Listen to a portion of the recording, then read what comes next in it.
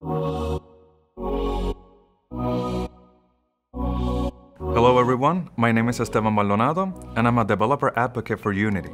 Today I'll be talking to you about our new Netcode library called Netcode for GameObjects. Netcode for GameObjects is a high-level Netcode library that enables Unity developers to add networking functionality to their multiplayer games without the need to focus on low-level protocols and networking frameworks.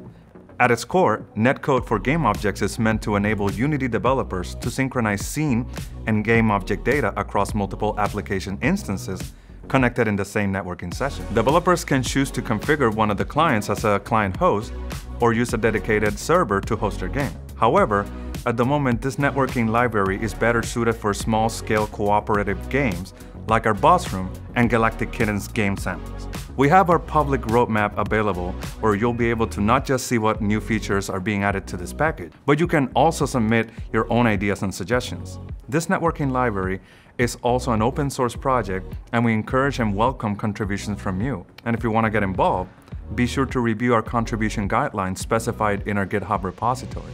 You can start making your own multiplayer games right now with components that are ready to use right out of the box. With a few easy steps, you can prepare your scenes and game objects in order to be ready to be synced across a networking session. And for additional help, this package also includes debugging tools for faster bug fixing. Now for beginners, we recommend you explore our multiplayer documentation to first learn the basics of netcode development and follow the Hello World tutorials. And as a next step, you can take a look at our bite-sized sample. These are 3 very basic samples that can help you start to apply some gameplay features.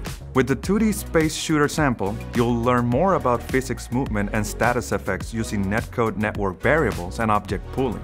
The invader sample will show you more game modes and how to use a shared timer. Last but not least, the client-driven sample will teach you about client-driven movements, network physics, spawning objects versus statically placed objects, and object reparenting. And if after all that you're still looking for the next level challenge, well, we got you covered. You can head over to our game samples to see how you can apply all of what you've learned so far to your own solution. We've been developing 2 great co-op game samples that can help you get a head start in making your own game projects with our new networking library. Boss Room is a 3D dungeon crawler where up to 8 people can play together and face a horde of enemies and the evil boss at the end of the dungeon. In addition to showing netcode library usage, Boss Room also shows design patterns, good practices, and techniques useful when dealing with live multiplayer games. These techniques include custom session management, network object pooling, latency hiding techniques, and more.